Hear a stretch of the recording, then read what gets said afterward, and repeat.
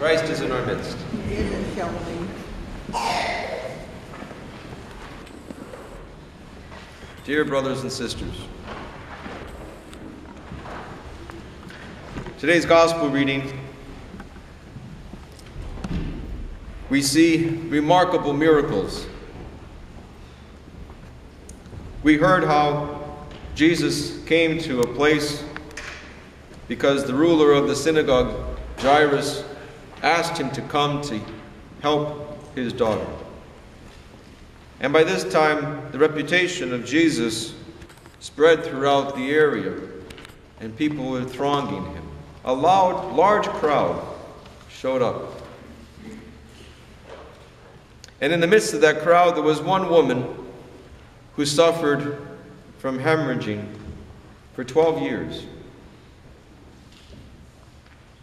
And she reached in just to touch the hem of his garment so that she would be healed. She, whether she understood or not, we don't know, but she approached him with faith. Because our Lord said, "Your daughter, your faith has made you whole. Go in peace." What's remarkable about this is that there were many people there. And we could imagine how many people were touching him. Even St. Peter says, "Lord, you said, 'Who touched me?' How can you say such a thing? Look at all the people. Of course you've been touched." But he says, "No, someone touched me because I felt power leave me." This woman approached our Lord with deep faith. She didn't even touch him. She touched the hem of his garment. We look throughout the gospel and see every time that our Lord touches people, miraculous things happen. He gave sight back to the blind. He raised paralytics. He released people imprisoned by demons. Everyone who came to our Lord with faith were moved, were healed, were made whole. This woman apparently not only suffered her physical ailment, but there was something else going on with her life. Because our Lord didn't say to her afterwards, "You're healed, your hemorrhage is stopped, go." But rather he said, "You're whole." What does it mean to be whole? We know that we are created in the image and likeness of God. We know that we are both of physical matter and spiritual matter. We have a body and we have a soul. We know that we were created by the hand of God. We know that He breathed in us His breath and gave us life, gave us a soul, gave us our spirit. And we know from Scripture how sin disturbed that harmony that exists or that should exist between body and soul. And when that harmony is disturbed, many things happen. The body suffers and the soul suffers. We may not always see how the soul suffers, but we certainly see how the body suffers. All the physical ailments, all the addictions, all the shortcomings, all the weaknesses. But likewise, our souls have weaknesses as well. We have doubt. We are short-tempered. We have difficulty to forgive. We have little faith. We judge others. We are selfish. When that harmony, brothers and sisters, is disrupted, both body and soul suffers.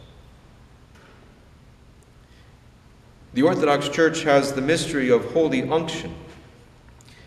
And the church instructs us that we are to approach that as not only a forgiveness of sins, but also as a healing sacrament. And so we prepare to be touched by our Lord in holy unction by coming to confession, by asking Him to forgive us our sins, so that we may once again be made whole. And in that wholeness, we are more open to God's grace. In that wholeness, we are able to live our life in harmony with body and soul. In that wholeness, we're able to follow God's commandments. We're able to take up our cross in life. We're able to bear our difficulties with trust and faith. In that wholeness is life, as God intended. But when we are not whole, we suffer tremendously. And so our Lord gave this woman not only healing from her hemorrhage, but gave her wholeness because of her faith. Saint Theophan the Recluse said that what was different with this woman compared to all the other people who were touching him was that she turned to him with her heart.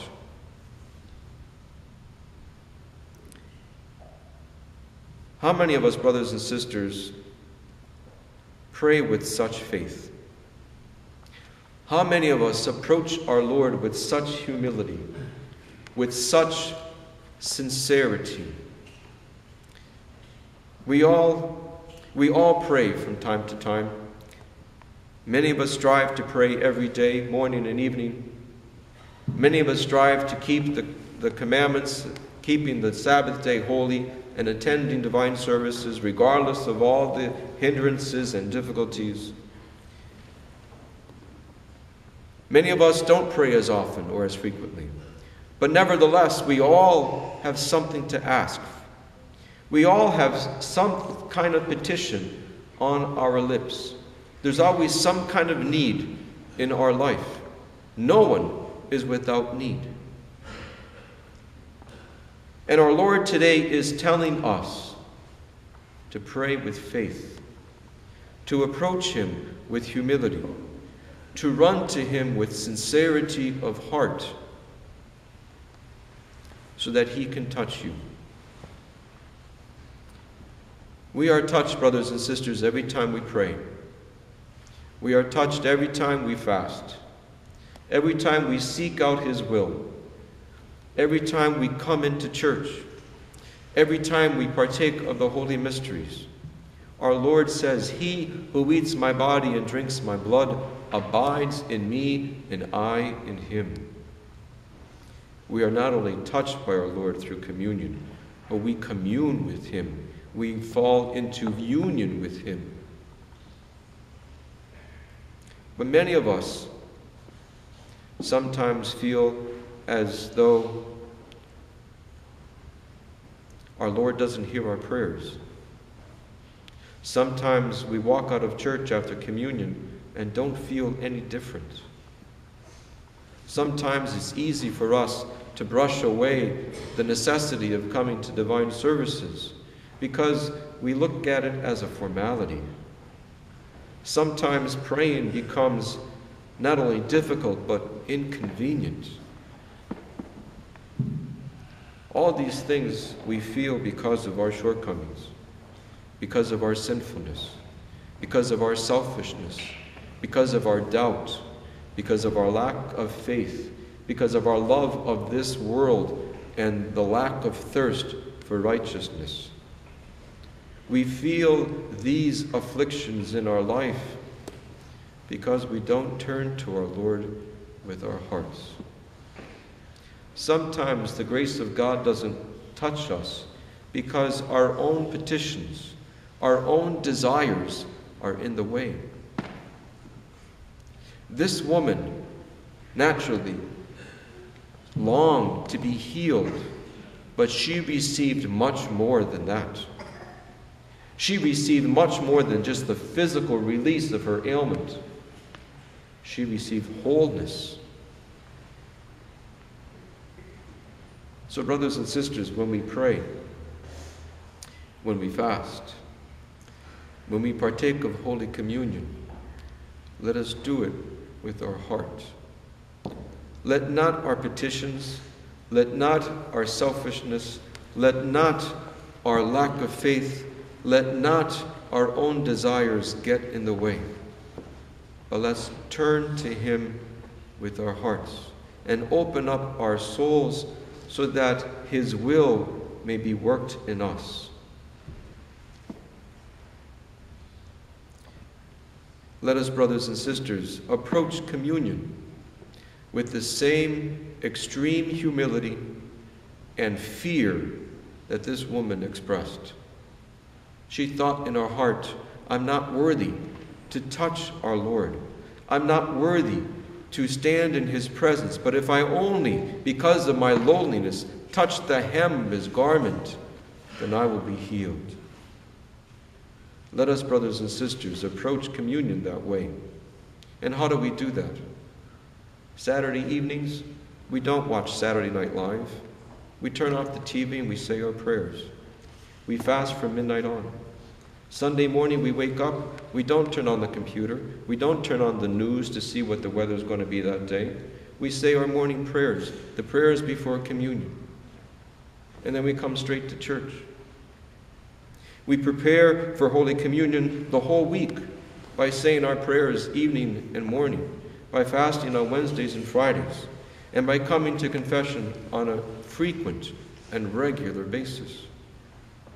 When we do all these things, we are expressing to our Lord that we are striving to turn to Him in our hearts. We are striving to open up our lives for His grace to work in us, so that we may be whole. That ultimately is what we desire, and ultimately what we need.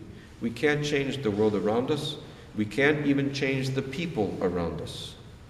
But we can change how we live in this world by calling upon God with our hearts, opening up our souls with faith, so that we may once again be made whole.